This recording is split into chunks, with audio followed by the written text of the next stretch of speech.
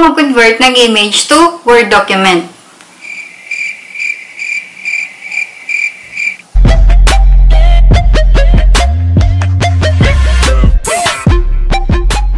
Hi guys! Welcome to my channel. So for this video, tuturuan ko kayo kung paano nga ba mag-convert ng image to Word document in 6 steps lang.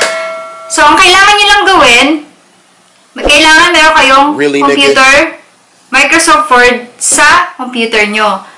Promise guys, itong 6 steps na to, sobrang dali lang nito sundan. At I'm sure, mag-e-enjoy kayo at ma-amaze kayo pag na-convert na natin sa Word.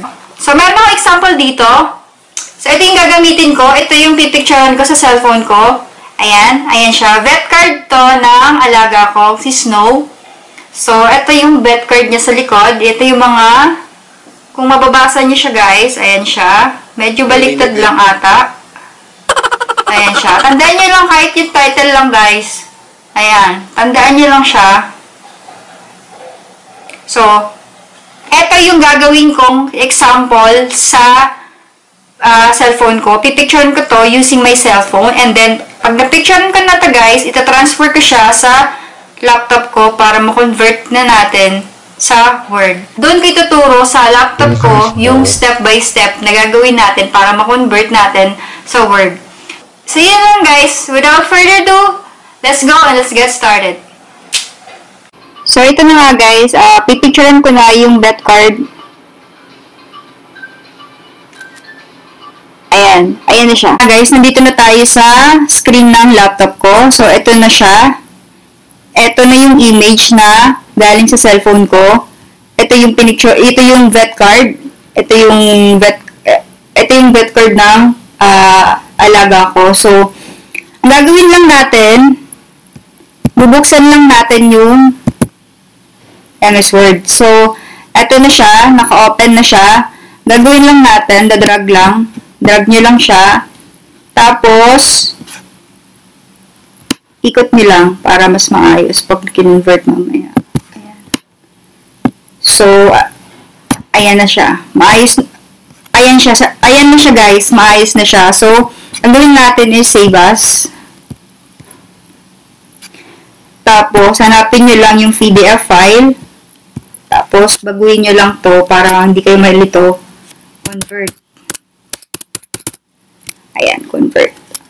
Tapos, save. Minimize lang natin para makita natin kung nandun na. So, eto na siya guys. Na-convert na. PDF na. May nakalagay na siyang PDF. So, pag nakita niyo na siya, na nakasave na nga siya ng PDF, close nyo na siya. Don't save lang. And, pag na-close nyo na, open nyo ulit yung MS Word. Tapos, lakayin lang natin para makita natin. So, ayan, naka-open na siya ng new.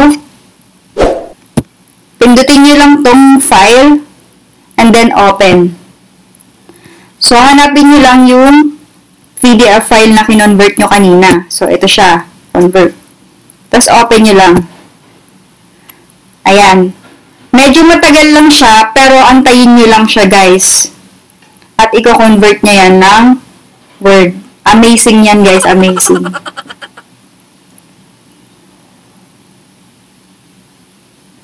So, ayan na guys. Eto na siya. Na-convert nyo na yung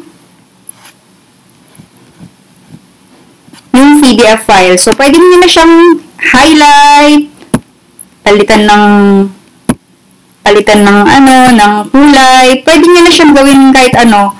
Tapos, pwede nyo palakihin. Ayan.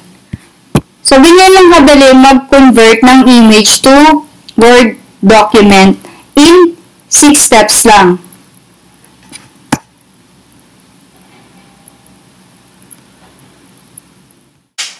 O, diba? Sobrang dali lang mag-convert ng image to Word document in 6 steps lang. So, guys, please share this video to your friends, family, katrabaho, kung sino pang mga hindi ko nabanggit. Please share this para mas convenient din para sa kanila at hindi na sila magre-retype ng mga image na nasa cellphone at i-retype nila sa computer.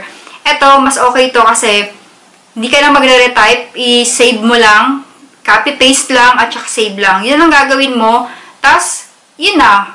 Ma-edit mo na at Word na siya. So, please share this video guys. And kung nag-enjoy kayo sa video ko na to, please hit like, comment down below, and subscribe to my channel. And please hit the notification button pa-update kayo sa mga bago kong videos. Yun lang guys. Thank you and I love you.